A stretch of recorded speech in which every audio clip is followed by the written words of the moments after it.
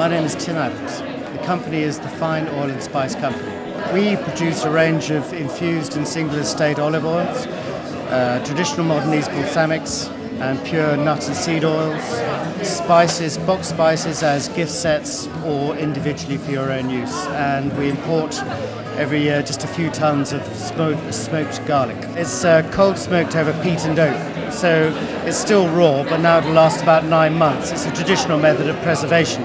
So we bring that in from a little village called Arleux in Picardy in northern France. Because it's cold smoked, all that you can smell, the smokiness is in the outer skin. So you peel and prepare it just as normal, and it's slightly sweeter than conventional garlic. But if you want the taste of the smoked garlic, you can roast whole bulbs, and it's glorious because it caramelizes.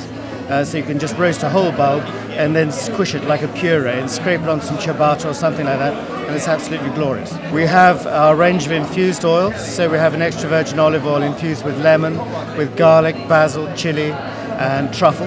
We have a single estate extra virgin olive oil from Umbria, which is rather unusual in being a granulata oil, which means it's been hand separated rather than pressed, so that's wonderfully smooth. We have some pure nut oils from the Ain region of France, pure hazelnut, walnut and sesame. And then we have some traditional modernese balsamics, which are Trebbiano based, purely grape must, red wine vinegar, no sugars, no caramels, no colourings, nothing, just aged in oak.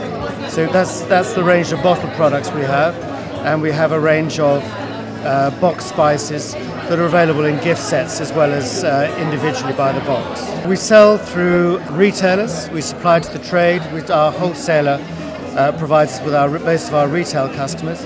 We supply on the net, and then we do a series of shows through the year.